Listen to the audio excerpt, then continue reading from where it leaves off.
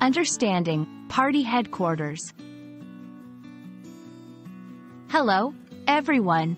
Today, we're diving into a fascinating English phrase that you might have come across in news, movies, or books. Party headquarters. This phrase has a specific context within political and social discussions, and understanding it can enrich your English language skills. So, let's get started. First, let's break down the phrase into two parts, party and headquarters.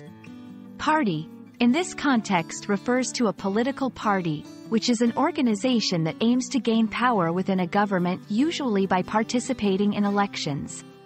Headquarters is a term used to describe the main office or center of operations for an organization, business, or in our case, a political party. Combining these two, party headquarters refers to the central office from which a political party's activities are directed and managed. Party headquarters play a crucial role in the political landscape.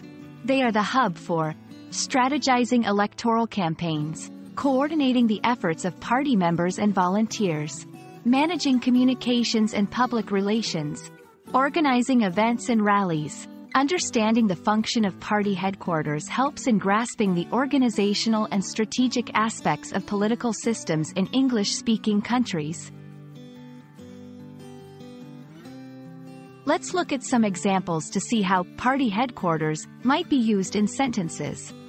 The candidate announced their run for office at the party headquarters surrounded by supporters. After the election results were declared, the party headquarters was either a place of celebration or contemplation, depending on the outcome. These examples show the phrase in action, illustrating its significance in political discourse. Thank you for joining me in exploring the meaning and importance of party headquarters. Understanding phrases like these not only enriches your English vocabulary but also helps you better comprehend the political context in which they are used. I hope this video has been informative and engaging. Keep learning, and see you in the next video.